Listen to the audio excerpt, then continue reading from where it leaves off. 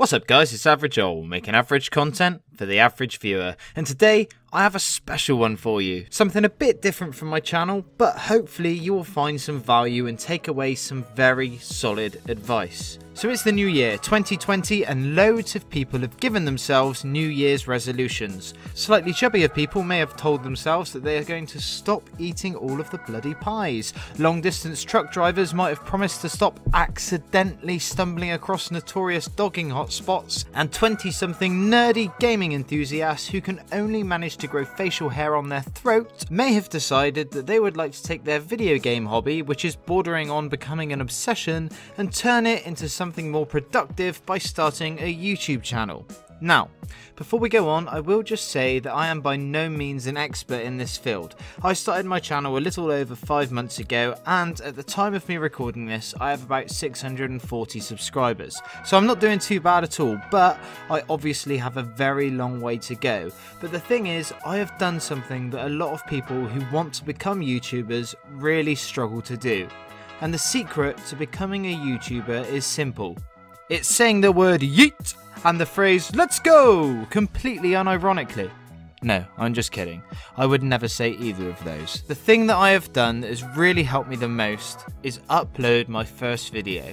And for me, that was by far the hardest thing to do. I didn't know if people I knew from school would take the piss out of me, and I didn't know if I would fail and crash and burn. But the thing is, without taking that leap of faith, I would have never known.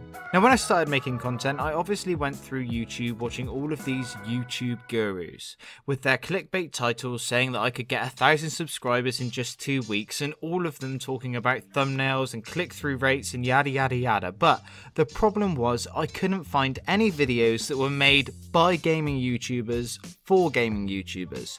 So I thought, why not ask some of my favourite YouTubers of varying sizes what their absolute best advice would be for a budding young content creator.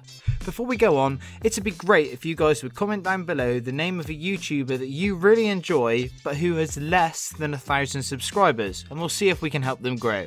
Also, if you're new around these parts, then it would be awesome if you'd subscribe. So, first of all, I'd like to introduce you to a YouTuber that has personally helped me a lot through my journey. He's a very articulate chap and boasts a channel of over 30,000 subscribers. What advice would you give, Get Good Guy? Ladies and gentlemen, I'm Get Good Guy, and you know I'm here today, the same as everybody else, but I reckon most of this video, and probably most videos like this, are talking about things that you should do when you want to start a channel on YouTube, and that's good, that's really useful, but I wanted to do the flip side. I want to tell you some things not to do, and I'm going to be very open and based them on my own experiences and habits, because although at this stage I have a channel with 33, I don't even know, actually 33,000 subscribers, which is solid, and of course I know a lot of people would like to have that. There's also lots of reasons why I get told I should have more subscribers, and people go, oh, I expect you to have more based on what I'm watching, and that's based on purely my own mistakes. So please do not trap yourself within content if the subject matter isn't particularly successful just because you're scared of the outcome that comes after it. I'm now having to battle through that. I'm now having to spread myself away from, personally, just Battlefield, because Battlefield 5 isn't very successful, and I've just kind of pigeonholed myself within that in terms of my viewership and the YouTube algorithm. Try to avoid that. Add variety when you can. Try new things. Don't be afraid to have flop videos. When you have videos that don't get many views, so be it. You have to try things sometimes to find out what works and to not cause yourself to suffer in the long term. Also, please make sure you are making what you enjoy. I can also link this back to myself again. I've been making Battlefield 5 for such a long time. I don't play the game much for fun, and yet I'm still making so much content on it. Make sure you're enjoying what you make. Your audience will notice, and you will get burnt out if you don't change it. And then I want to keep this kind of brief. I guess I'll make it my 3 big things. My third one is don't focus too much on the numbers. Yes, you do need certain numbers to make a living from doing YouTube, and yes, getting big numbers is good, it's great, it feels good, it's encouraging, it's motivating, but sometimes things aren't as good, and sometimes you can't affect that particularly, whether it's because you needed a break, whether it's because you couldn't upload as much as you needed to, whether it's because the algorithm shifted, or whether it's seasonal, like after Christmas, etc, maybe not as many people are watching YouTube, all that kind of stuff. Don't get yourself too down about it, just keep going. At some point, if you do the right things, it will pick up again. again. So those are my 3 things not to do when making and running a channel, and then in turn you can do the right things. Like produce content regularly, be consistent, find what makes you different, brand it well, your thumbnails, your titles, etc., and stand out. I hope that helps you. I've been Get Good Guy, and tell your mum to give me a call. Thanks, mate. A lot of good stuff there to think about. I think the last point you raised about not getting bogged down in the numbers is particularly poignant. I found that a couple of times I have worked my absolute arse off on a video and got really excited about it, only to see it flop worse than a novice porn star in his first GILF scene.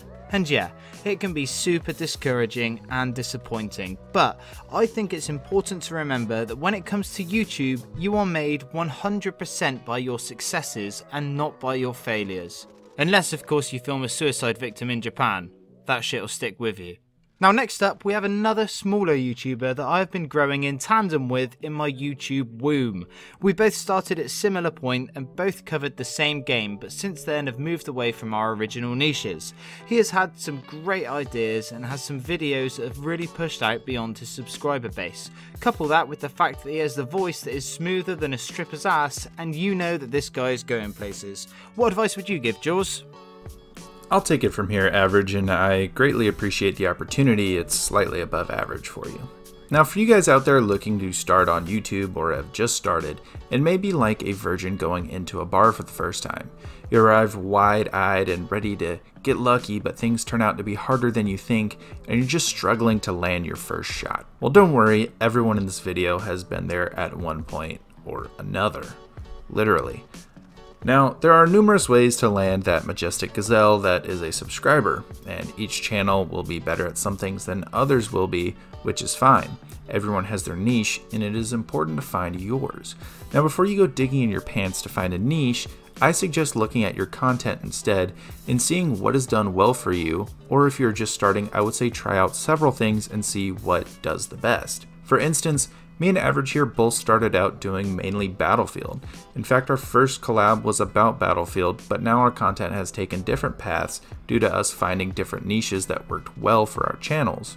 For him, it has been Call of Duty, and for me, it is Assassin's Creed. And that's fine because that is what works for us.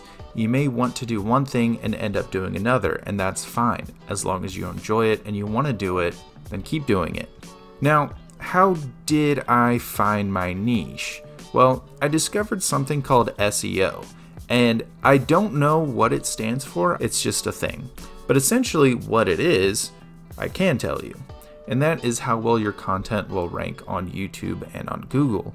In order to drive traffic, you will want your title and tags to rank highly on these sites so that you will have more eyes seeing them. So you'll want to make videos on subjects that will have low competition and a higher search volume. This way, these eyes that are looking for that type of content will find it more easily and it will be your content, and thus you'll have more majestic subscribers on your channel. Yeah, and I think that is super important to note, mate. The amount of times that I have made videos that I thought were super relevant and were gonna pull thousands of views, but in the end, didn't gain anywhere near the amount of traction I wanted because I didn't realise that I was making a video on something that was way too competitive.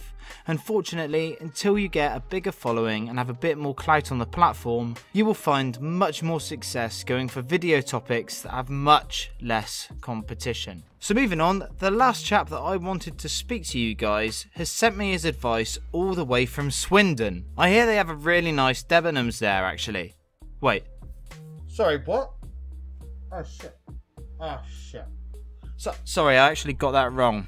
He's actually from Sweden.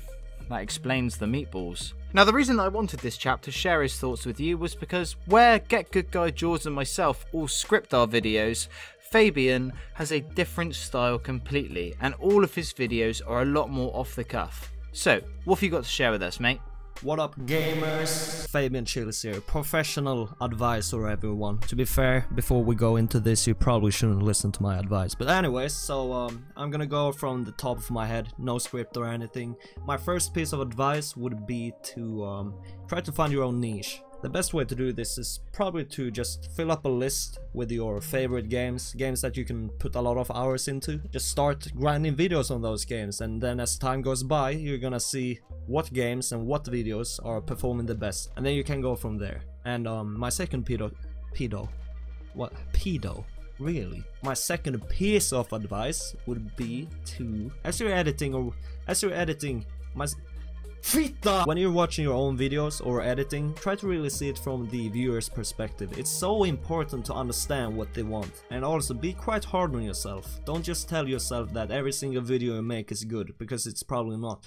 And I can confirm that, because like 90% of my videos are trash. But anyways, back to the point. Yeah, I just forgot what the point was. My third piece of advice kind of goes together with these two. Community comes to play.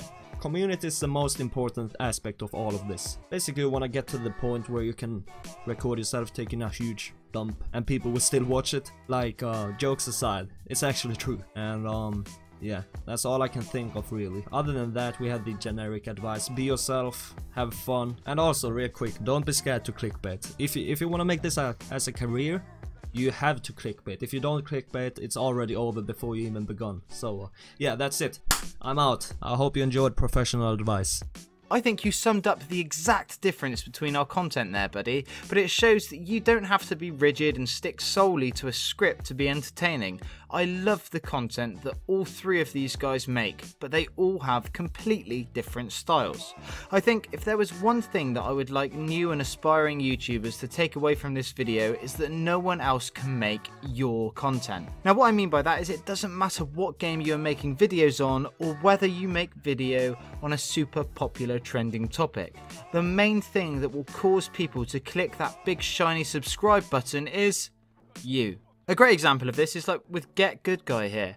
I no longer play Battlefield 5, or to be honest, have much interest in it. However, I still watch every single video that this guy makes because I like his style as a creator. So just remember that the best thing that you can do with your videos is to make your personality shine through.